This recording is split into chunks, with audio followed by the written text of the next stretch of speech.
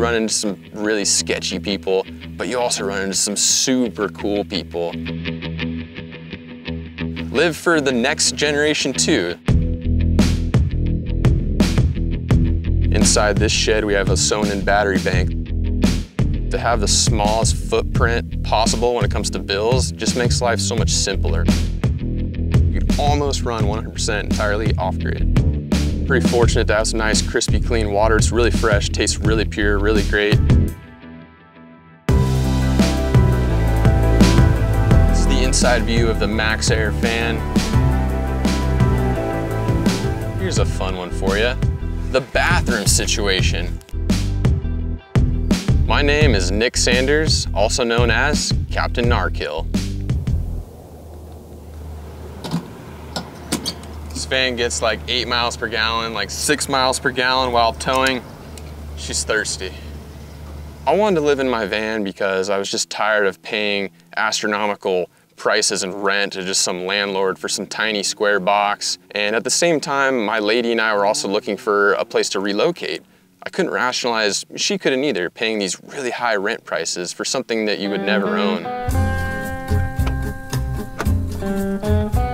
It's glorious. Got a little carbon filter here. You can hook it up to any hose, any spigot in a park or a business that you frequent or wherever. It's just so much easier than just throwing quarters in one of those water machines. I carried 2 6-gallon jugs with me, so that was 12 gallons. This is one of my jugs. It's pretty handy. It's got a pretty easy spigot on it. Helps to have a little towel to kind of supplement your PTs. I drained 26 cans of Great Stuff spray foam into all the walls, and I also did sound deadening. As I am running a trasharoo on the back, you can accumulate a ton of garbage in this thing. I got 2 gallons of water that just wash my hands with it or, you know, do the dishes, stuff like that. It's pretty handy. It's just a pesticide sprayer. You can get them at Home Depot or Lowe's or any hardware store, really. I'm sure there's a lot of people that think my van's really basic. You know, there's a lot of people that have these like extravagant kitchen setups. This is essentially the kitchen. Cook on propane. I definitely got inspired from all these super fancy Sprinter and ProMaster builds you see where they have the wood and all the cool like, you know, wall panels and stuff. I got this really cheap MDF and I put it on the ceiling. There's an inch of foam insulation with the foil back behind that. A 1/2-inch plywood on the walls. The floor is 3/4 ply. Also has foam insulation behind it. This Ford van came with these dome lights that were on a swivel. And going down a dirt road, they would like swivel and turn themselves on. It was just really annoying. I basically just gutted the whole thing and made my own. Oh yeah, it's still working. Nice to know that it's got my back. I actually made all the curtains in this van. It's nice for privacy. If I were to do it again though, I think I would get a cargo van. So you don't have any windows at all. They don't condensate as much. There's not that opportunity for people to look in. It's just all around, I would probably consider a cargo van to be superior to a window van, but that's just my opinion, really. I'm sure a lot of other people have more complicated, complex like things, but at the end of the day, it's just such a small space. It's just a perfect place to lay my hat every night, so it works for me. Here's a fun one for you. The bathroom situation. It's reality and it's something you have to deal with. Everything you do in van life is definitely intentional. And for me personally, I've found the pool noodle with a bag and a bucket to be the best method. And this is just my opinion.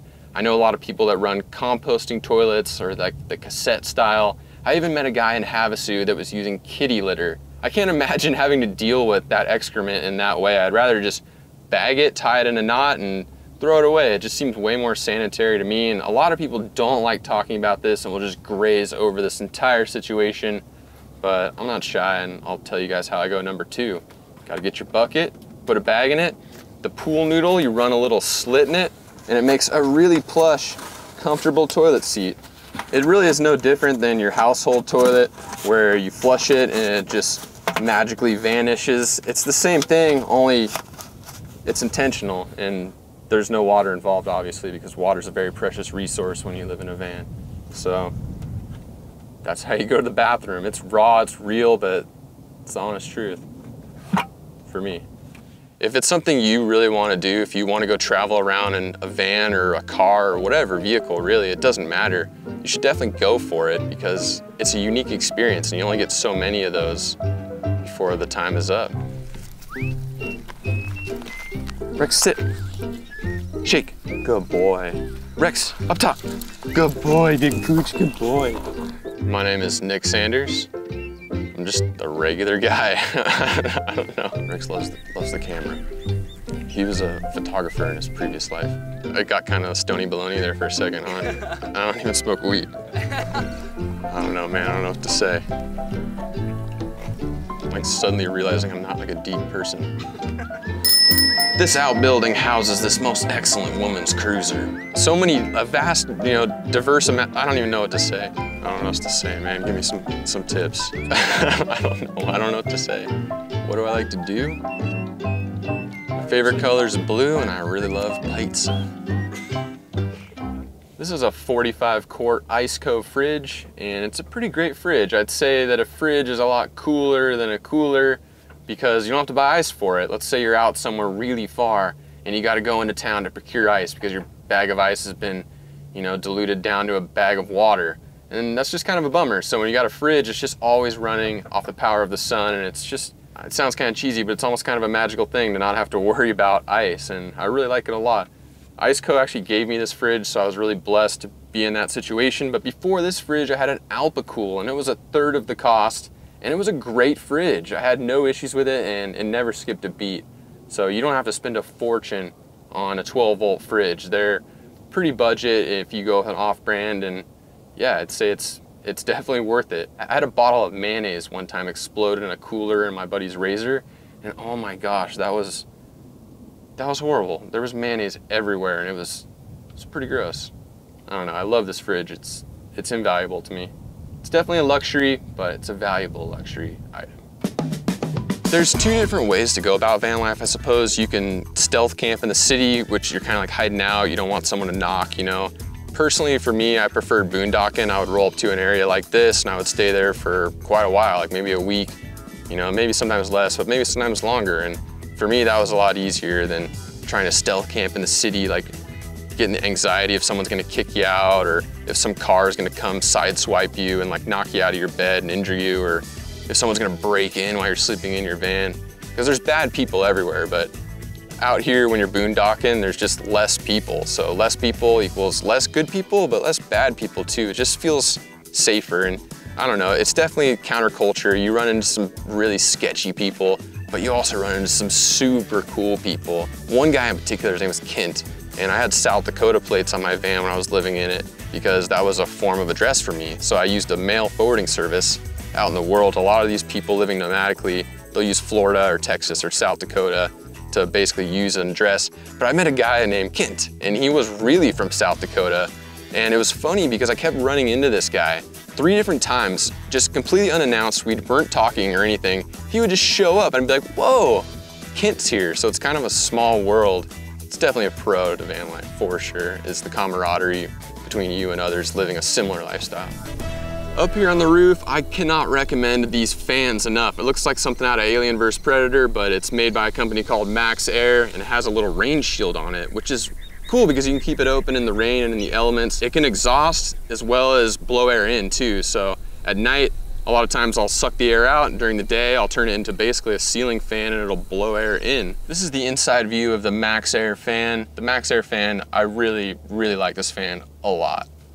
Having a house was always kind of a dream. It was almost like an unattainable dream. It was like the carrot on the stick type of thing. It was like something we always wanted to get, but we couldn't. It was like out of reach. And we realized that we couldn't afford a house where we grew up in our home state. So we just looked over the horizon somewhere else that we could afford. And it was a goal that we wanted to achieve, so achievement unlocked. Just a manufactured home was cool with us. It actually has axles under here behind the skirting that you can't see, but it's essentially just a trailer. It's on a well. It's a super deep well. The water's really pure. We can drink it. It's an 80-foot well, and pretty fortunate to have some nice, crispy, clean water. It's really fresh, tastes really pure, really great. It's providing us 2 out of the 3 things that we need, shelter and water. Inside this shed, we have a sewn-in battery bank. At the end of the day, it's a battery bank and an inverter, and it's just juice in the sun. And I love the location too. I love it out here. This is an awesome place to be. It's got 19 kilowatts of solar, and for us, that was something that was really important, and we settled on this place.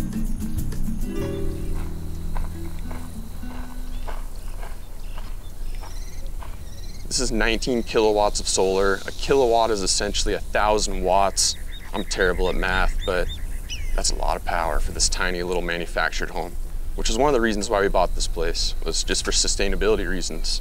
This house could almost, now we have a lot more stuff running, could almost run 100% entirely off-grid.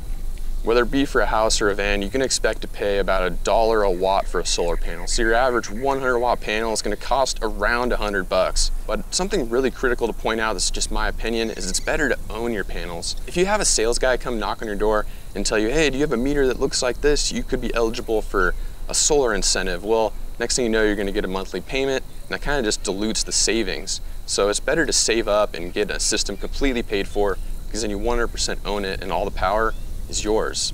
One of the biggest misconceptions I think people have about solar systems is that they're super complicated and you need a professional to install it. And yeah, the one at my house is a little complicated. I understand a large majority of it, but there's some stuff that's a little over my head. But when it comes to 12-volt vehicle solar systems, it couldn't really get any simpler. There's a black wire and a red wire, and it just comes through this orifice, goes through the roof, and it comes down into this 40-amp MPPT charge controller. This runs down this wall, goes under the bed into a 310 amp hour AGM battery bank. And from there, it just splits off all over this van like a spider web. All you gotta do is just put the panels in parallel and then run that into a charge controller and run that into a battery. And basically you're just harvesting the energy from the sun and you're storing it.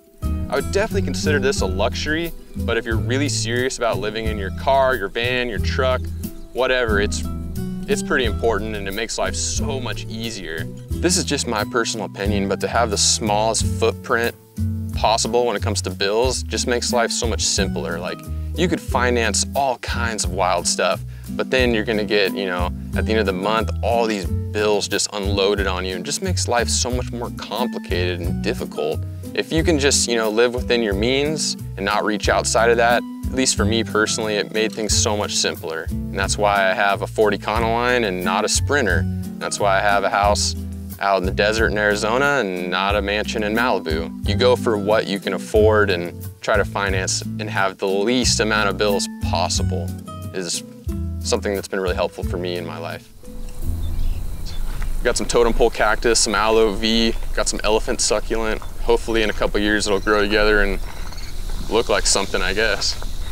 This is pretty cool. This is our well box. Everything to run the water for this house is inside this box.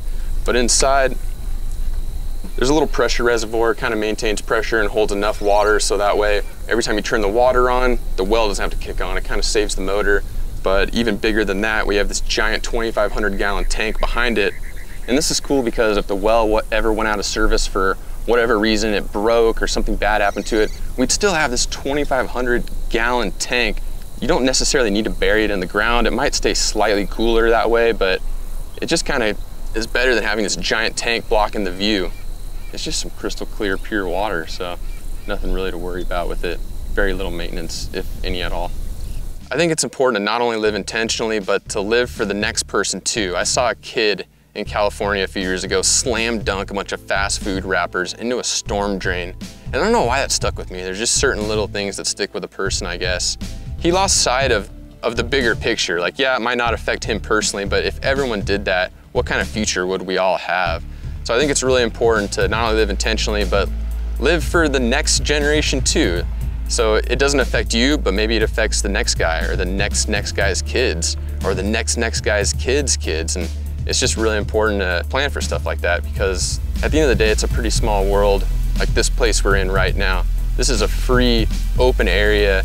It's on federal land, and if we didn't take care of it, it could be taken away so easily. So be happy with what you got. We're pretty thankful to be here. This is a beautiful place, and it's because we're taking care of it. Hopefully it stays open, and public lands are just that, they're public. So take care of the next guy's kids too, if you can.